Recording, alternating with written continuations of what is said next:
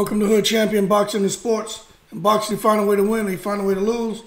George Kambosos against Devin Haney. It's coming up next couple months down there in Australia. Ever since George Kambosos won all those belts from Teofimo Lopez, which he looked spectacular doing so, all of these guys in the 135-pound division are like sharks circling around Kambosas. Everybody wanting to sink their teeth into him. Everybody thinking Kambosas is going to be an easy fight. He's a notch below all the elite 130, 135, 140 pounders. He doesn't really deserve those belts. Any elite fighter at any of those weight classes will clip Kambosas, and that's what people are saying. However, I don't think so. Kambosas is a guy, he has grit, he's tough, he can box, he can bang. And the man is, in my opinion, the Australian Manny Pacquiao. Doesn't matter how good of a boxer you are in there with Kambosas, you're going to have to kill him. No matter how much reach advantage you have, speed advantage you have, height, no matter what kind of footwork you have, Kambosas has proven that he is a guy who's going to rise to the occasion on fight night. And when you look at what happened between him and Teofimo, it doesn't matter if Teofimo was emotional going into the fight, if he wasn't receiving a direction from his corner like he deserved.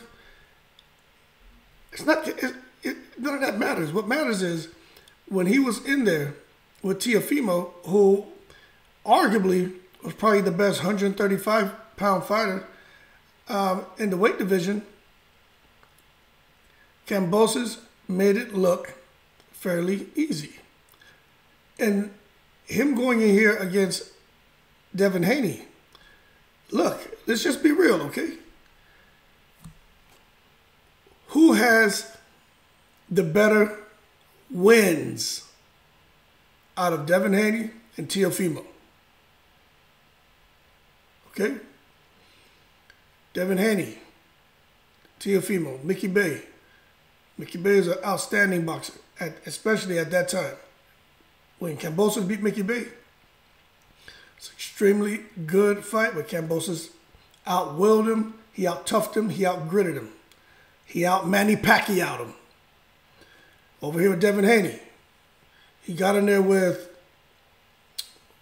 Gamboa.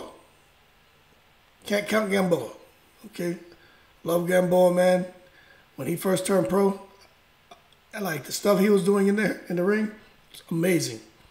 Can't count that Gamboa win. That was a cherry pick. Gone correct, the way it was supposed to go. Got in there with Linares. You know, I got to give Devin Haney some credit for that fight. But Linares wasn't at his apex. Linares was kind of on the decline. But it was a good step up for Devin Haney. Got to give him credit. And then after that, he fought Jojo Diaz. Good fight. Jojo Diaz is a really good fighter.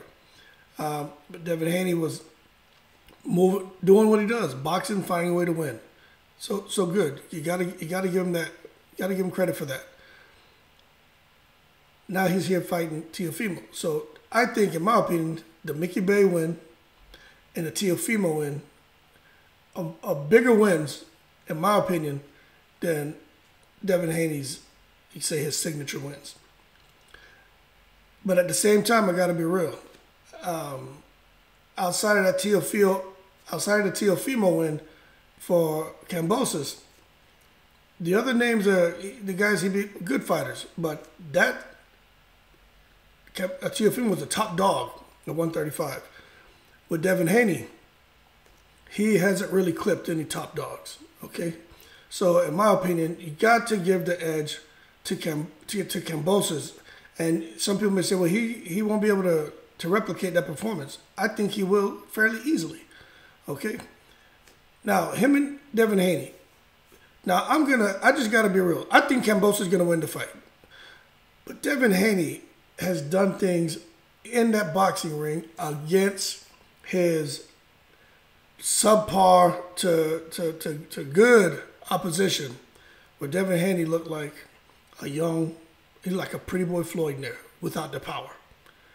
But it reflexes, offense, defense, his IQ, fighting on the inside, making his opponent miss. Just everything, his everything that he did in the ring, you're watching that and you're like, man, nobody's going to beat him.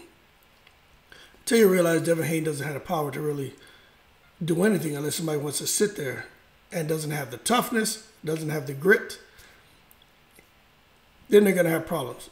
But now this is what you have going on, right? Devin Haney and Kambosas.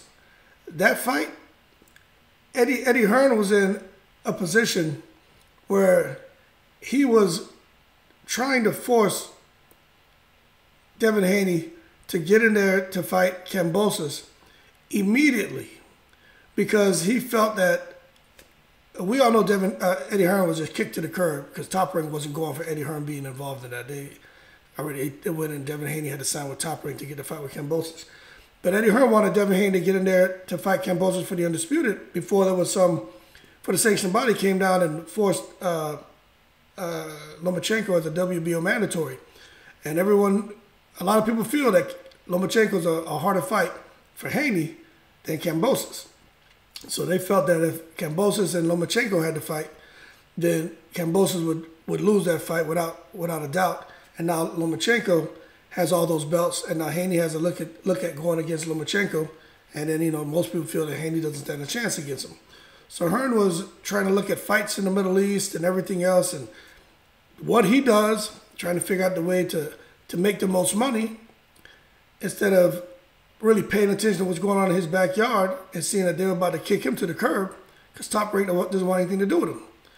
So long story short, all this stuff happens in Ukraine. On the Kambosas side, I think they take a look at what's the bigger fight. Going in there against Lomachenko, because Top Rank's pushing for that, and we all know why Top Rank was pushing for that. Going in there against Lomachenko, which, unfortunately, the whole stuff happened in Ukraine. Lomachenko's not available. So now it's like, okay, fight Devin Haney. But what was the bigger fight? The Undisputed fight or Lomachenko? But see, Top Rank, man, all these promoters want to keep things in-house. That's why they were pushing for that. But, Lomachenko couldn't make it happen. So the second option, fight Devin Haney for the Undisputed. Which, to the Kambosas camp, was a sigh of relief because that's a much easier fight. But this is the thing. Devin Haney is still a very, very great boxer. But the guys he's gone up against, they didn't let their hands go the way Kambosas is going to let his hands go. And Devin Haney, the main reason why I give Kambosas a chance, I'm favoring him to win the fight, is not just because they're in Australia. I think no matter what Devin Haney does, he can't win, honestly. But forget that. I've done other videos on that. I'm not going to get into that. But without talking about them robbing Devin Haney, let's just set that aside. What I've noticed about Devin Haney lately, and this is why I feel wholeheartedly that Kambosas is going to beat him, and I think he's going to drop Devin Haney. Because Devin Haney has gotten into this routine of getting in a fight and wanting to stay in the pocket too long and trade. And it almost cost him the fight against Linares, and it caused him some damage in the Jojo Diaz fight. When he gets in there with Kambosas, and he got all the lights, 80,000 fans, all these different emotions going through him, wanting to look great and go prove everyone wrong that he could go to Australia and not just outbox him, but knock him out. It's what Devin Haney's talking about, knocking out Kambosas. He's going to get in there and realize that Australian Manny Pacquiao, who can throw 1,000 punches around if he wants to, has shorter arms, shorter punches, has power, he has IQ, he can counterpunch, he has counterpunching abilities, and he's not afraid of nothing Devin Haney brings to that ring. Devin Haney's going to do good boxing, keeping him at range because Devin Haney has much longer arms, outstanding reflexes, super fast feet, and outstanding footwork. But Devin Haney's going to make a mistake because I think at certain points, the fight's going to look kind of easy. because Devin Haney's going to run. He's going to get booed. They may throw beer cans and stuff at him from the crowd because the Aussies get a little wild. But at some point, Devin Haney's going to make a mistake and decide to stand there and exchange. He's not going to be aware of the time on that clock. Probably be like 2 minutes left in the round. And Kambosas with those short T-Rex arms and that power and that ferociousness of Pacquiao, he's going to rip into Devin Haney. He's going to hurt him, and Devin Haney's going to be on Queer Street, and he's not going to get out the round. Because condition-wise, got to give I got to check the box for Kambosas as being in better condition than Devin Haney. Now, Devin Haney's in great condition, don't get me wrong. The man can go 12 rounds, he can fight the whole 12. But he can't fight it as hard as Kambosas can. That, in my opinion, is the number one reason why Kambosas will beat Devin Haney. We're talking about Chinny, okay? You can say, oh, well, Kambosas got clipped in his last fight. He did. He got hit by Teofimo, an extremely hard puncher. He took several shots from Teofimo. He didn't like him. He pushed through it.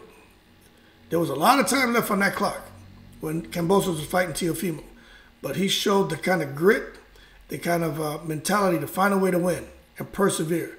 And you could say, well, Teofimo didn't do what he needed to do. He was fighting, a little reckless, irresponsible, and he let him off the hook. Okay, no problem. Doesn't matter. He didn't get him out of there. Then what happened? Kambosas came back like a beast. Like a beast the rest of the fight. So when you look at that, that shows not just the kind of mentality, that shows what's in his core, what's in that Australian spirit, that Greek spirit. And it shows that he must have experienced moments like that before. And them sparring sessions with Manny Pacquiao. I don't care what anyone says. I don't see why more people aren't talking about the benefit of him being Pacquiao's sparring partner for all that time. I don't see why people aren't talking about that. I don't see why people aren't talking about that. And I think going into this fight, Devin Haney hasn't experienced an opponent with that mentality and that ferociousness. And Devin Haney, I think, is going to get a wake-up call real quick. And at the end of the day, when it comes to Kambosas, man, he's also a very likable person. And I think sometimes people can watch someone and how they are at the ring and can underestimate them. But you need to pay attention to this man and his training sessions and everything else. All of the strengths that Devin Haney has, Kambosas has. The only advantage I really give Haney, okay, overall, he's a better boxer. I'll just go ahead and put that out there. So don't try to, rip me in the comments. He's a better boxer. But footwork, they both have great footwork. Speed, they both have great speed. Defense, they both have great defense, but I had to give the edge to Devin Haney. But the real advantage Devin Haney has is that long reach. And Devin Haney doesn't always use it, which is sad to see. It's like the towering inferno from Dora. All of that reach, doesn't use it. Gets in close, fights in the pocket, gets banged up. We saw what happened when he did that with Lubin. Got dropped. Almost got put out of there. You talk about guys from the past like Paul Williams, all that reach. Want to get in close, mess around, get dropped. Saw what happened when he fought Martinez. And that's what I think this fight is going to be a lot like. Paul Williams against Sergio Martinez. And I think we saw what happened with Paul Williams when he was coming in with that hand down and getting comfortable. He got clipped badly. So you got all these guys with these advantages of reach and want to come in there with the guy who doesn't necessarily have the ability to get to him as easily, but they compromise those advantages by being stupid. And I think Devin Haney's going to get caught up in the moment. He's going to go over there and he's going to get knocked out. Well, I think he's going to get knocked down. He may get knocked out because what Kambosas is bringing, he's bringing a type of firepower that Devin Haney's never seen. I don't care about the wars he's had in the gym. I don't care about any of that. He's going up against something ferocious. And I'll go ahead and say this, at 135, I think the three most ferocious fighters, in my opinion, it's just my opinion, I'd say Kambosas, I would say Pitbull Cruz if he chooses to fight at 135, and, Tank Davis. But Pitbull Cruz and Kambosas are more active. See, that's the difference. Their activity level. They're more active. They're not going to sit back and settle for 6 or 7 punches around, 15 punches around. They're going to let their hands go. And Pitbull Cruz may be the most ferocious out of all of them. But Devin Haney against Pitbull Cruz, he loses. Against Kambosas, probably loses. Not just because they're in Melbourne, because of the mentality and the aggression and the work rate of the fighter. Against Tank Davis isn't going to let his hands go like that, but it just takes one shot for him. And Davis has outstanding boxing ability, outstanding IQ. You got to give Davis the edge in that fight. You look at what he did with Isaac Cruz. It doesn't matter what anyone thinks. Tank won that fight. Yeah, it looked really close because he didn't get him out of there. But Pitbull Cruz, and he was throwing a lot of shots, but Pitbull Cruz was blocking him and just trying to walk him down. But it was a close fight, but Tank won. And you look at Devin Haney, he's never been in a position like Tank has been in, like Pitbull Cruz has been in, like what Kambosas has been in with Teofimo. Devin Haney's never experienced that. You can say, oh, he got in sparring. Man, no. He's never got that in a fight. But he's about to get it, and he's about to lose. So you just gotta be real, and you gotta be fair, man. That toughness, power, and grit, and it's just something that I think the fans are in a win-win, because you just can't lose when you have a guy like Haney and Kambosas getting in there, man. And Kambosas is flexing his muscles now as a 135 division, where he feels is the emperor. So I don't think he's going to have to pump his brakes. I think Devin Haney's going to have to pump his brakes and really sit back and process what he's about to go up against. And Kambosas and the Australians and the layover, not the layover, that jet lag and everything else is going to be different. Food, everything, man. I don't know if there's certain shots he needs before he goes to Australia. He may not, but I just think that the entire process from now all the way up until the fight, I just think is Devin Haney's not really understanding what he's getting into. They're just seeing what's at the end of the tunnel, the light at the end of the tunnel. But that traveling down through that tunnel is going to be crazy trying to get there. It's not going to be easy. In that tunnel is dirty water, it's rats. It's all kind of bacteria and viruses. It's all kind of different challenges and stuff he's going to have to get through. Now, I'm not saying Australia is dirty. I'm just using an analogy of traveling through a tunnel to get to that light. You're going to have to cross, well, probably some crocodiles in there. But you're going to have to get through that, man. And I just don't think Devin Haney really understands what he's getting into. Smart team, smart father, but even smarter top rank, even smarter Bob Arum, because Devin Haney has been put in position to just lose.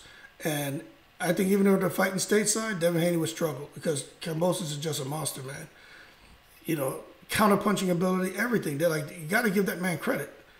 And Devin Haney, like I said already, I think he's a better boxer, but he's going against somebody who's not going to sit back and let him pop shot him and outbox him and move around the ring, and he's not going to be able to get beyond those punches, close the distance, and make Devin Haney pay. Like Kambosas is not a guy who's going to sit back and just allow you to just beat him down and be okay with losing on points.